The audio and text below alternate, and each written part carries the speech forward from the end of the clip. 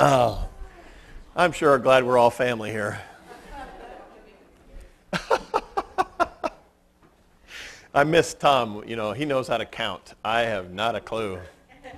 I've always said that we don't know the end of the world because preachers don't know how to add up, so, except Mr. Camping, and he's wrong. Well, he hasn't been proved wrong yet. Anyway, we are in Romans, and we are talking about making over our lives. We have lots of makeover shows in the world, and this is just another one, but this one is important and is making us over from the inside out. Lee Strobel is a writer, was a journalist for years and years in one of the Chicago newspapers, until he wrote an article about whether Christianity could be proven, whether the resurrection could be proven, and so he started looking into this, and during his research, he becomes a believer, quite amazingly so, and then has written a number of books on the case for the cross and the case for the resurrection, and a number of other books that he's put out.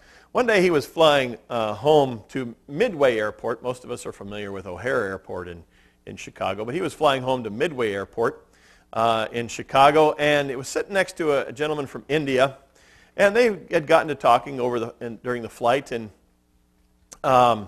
they had talked about what was going to happen when they landed, and this Indian gentleman said, well, I'm going to get off the plane, I'm going to get on a bus, take the bus all the way across town to O'Hare Airport, and in O'Hare Airport, my wife and kids are going to come and meet me there and pick me up and take me home.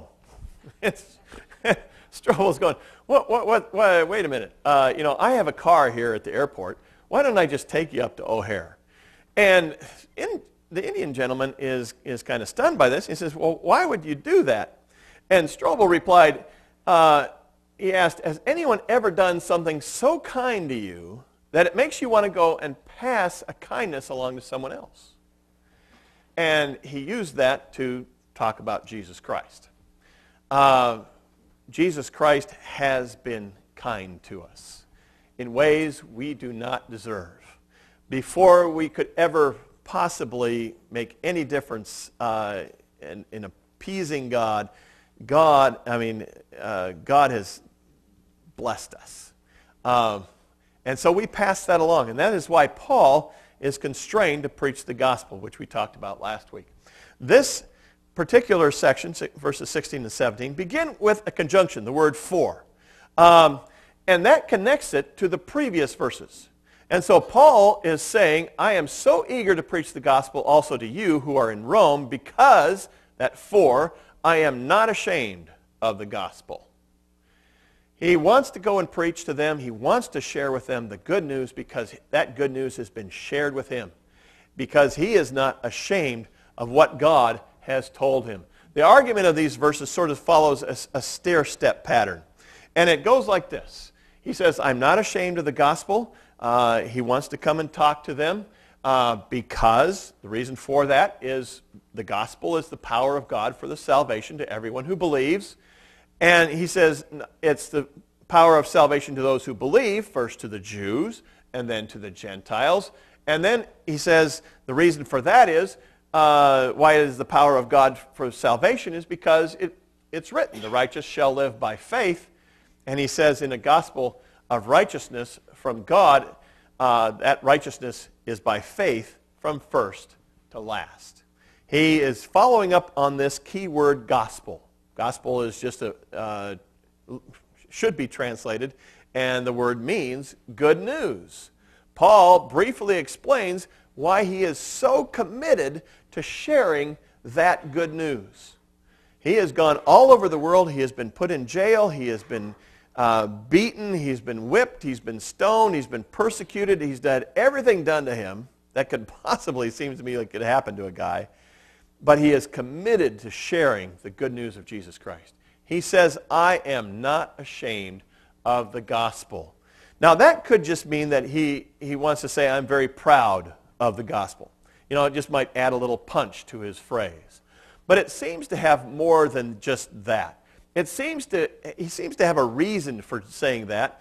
And the reason might be found in chapter 3, where it says that there are some people there who have deliberately misunderstood what he has been saying. They have not really caught on to exactly what this ministry he has, and so they've been slandering him. He knows that he's come under fire for this idea that God loves everybody just the way they are and accepts people just the way they are. They don't have to obey the law in order to please God, to be accepted by him. God loves them just the way they are. One of the reasons why he writes this long and theological letter is because there have been people who have misunderstood, either deliberately or not deliberately, misunderstood what he has been saying, and he wants to correct those opinions. And frankly, I think this is one of those great illustrations that God can take people's sinfulness and produce something good out of it. Because if these people hadn't complained about Paul, hadn't misunderstood what he was saying, we would have never had the book of Romans. But God could say, I'm going to use those slander, all those lies that people were telling about Paul, and I'm going to produce something good out of it. And this book is what we have. He says he's not ashamed. Well, why isn't he ashamed of the gospel of Christ? He says because he knows that this gospel, this good news, is good news.